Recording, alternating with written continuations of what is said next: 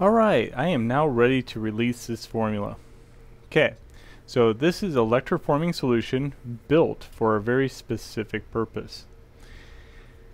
So, if you are watching this video, please note, in order to mix this formula, you would have and need still your old electroforming solution. Okay? Because this is not electroforming solution, in my humble opinion, it is for plating at a very serious amount of detail on an organic surface. Okay? So it's for pre-composition work. I'll explain a little bit about how that works. In the summertime, you get leaves. Okay? And in October and December, I live in Michigan, we don't get leaves. Okay? So I need to find a way to preserve those leaves so in the wintertime when I have like Christmas roll around, I still have the ability to have leaves. So I needed to preserve them in copper. A very thin layer of copper. So like this, for example. This has a very thin, even amount of copper and preserves all the detail.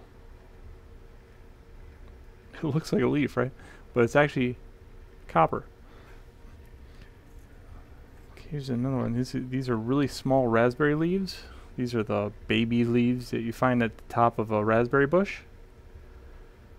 Incredible amount of detail. Now ready to preserve them for later composition work. In other words, I still have to electroform them. This is kind of electroplating. So naturally, electroplating has a lot of acid in there, but I can't have organics and acid mixed together. It just doesn't plate well with organics. So a leaf about that size in this tank, this size tank, will roughly take about 2 to 3 hours to plate with that level of copper that I needed to preserve it. Then I can hang them up and then go about my business. So you can see that this formula is for a very specific purpose. It's very handy. Oh man, it's so handy. So another purpose is, let's say you have an insect. Okay, the insect is very brittle. So you could electroform the insect using this formula to preserve it for later composition work, where you could put a thicker plate if you needed.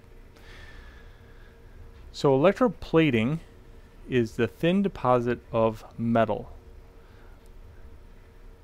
with high acid. And it's very good for like plastics, and it's very good for like metals and everything else, but it is not good for organics whatsoever.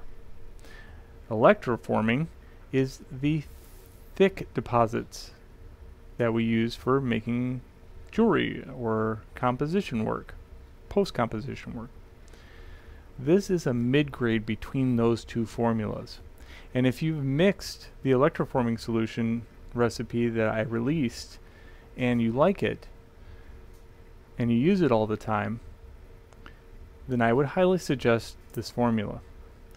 It cannot live outside of a 3,000 milliliter vessel. So if you get any larger than this, it doesn't work quite as well because the distance between the anode and cathode needs to stay about 2 inches. Anything more than 2 inches, since it doesn't have a whole lot of acid in it, there's not a lot of amperage. So the amperage can't get over to the piece to deposit the copper. If you live in a country that doesn't support acid or getting acid, I would say this is a really good alternative for that. Okay? But it will not make thick deposits. It would take forever to make thick deposits on a surface with this formula. So it's good for preserving, good for thin, low amount of acid, and it also functions quite well at 75 degrees Fahrenheit, meaning you do not have to have a heater in the tank. So those are some of the characteristics of this formula. Alright, sweet. So I hope if you like those, if you like the characteristics, or if you just are interested in playing around, the formula is below at a very low cost. I'm also going to be releasing this to my advanced electroforming class free. Okay, so it's going to show up there if you've already purchased that class and you've gone through the material for organics. I'm going to be releasing that in there, so you might want to like jump into that class to get the recipe, and then you can mix your own. Sweet. So I hope you enjoyed, and have a good one.